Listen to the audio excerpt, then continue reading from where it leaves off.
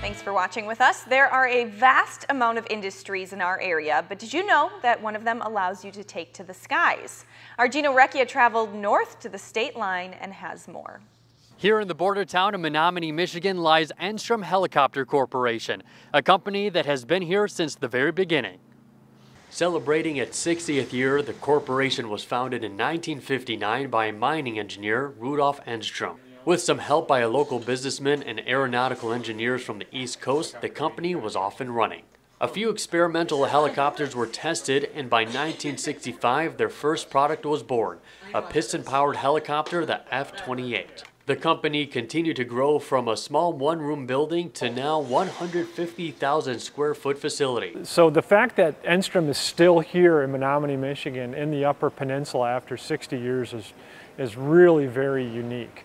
The company currently builds 3 models of helicopters. 2 of them have piston engines. The third one has a turbofan engine, just like an engine you see on an airplane.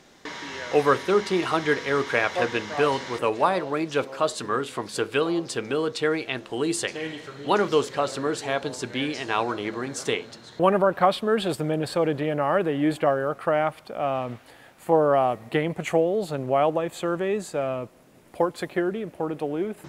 A helicopter flies by using a main rotor and a tail rotor.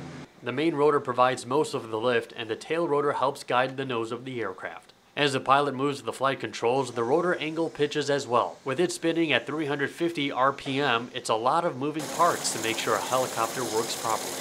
When we move the cyclic stick to control the helicopter, it actually changes the pitch of the blades.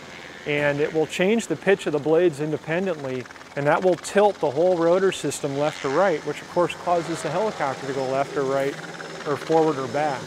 Over 90% of the aircraft is built in the factory. This is rather unique for an aerospace company.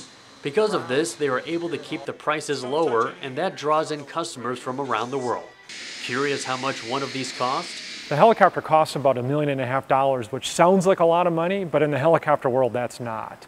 And so it offers them a low-cost platform. So perhaps the next helicopter you get inside of will be one that was built in a hometown of ours. Reporting in Menominee, Michigan, meteorologist Gino Recchia, NBC 26.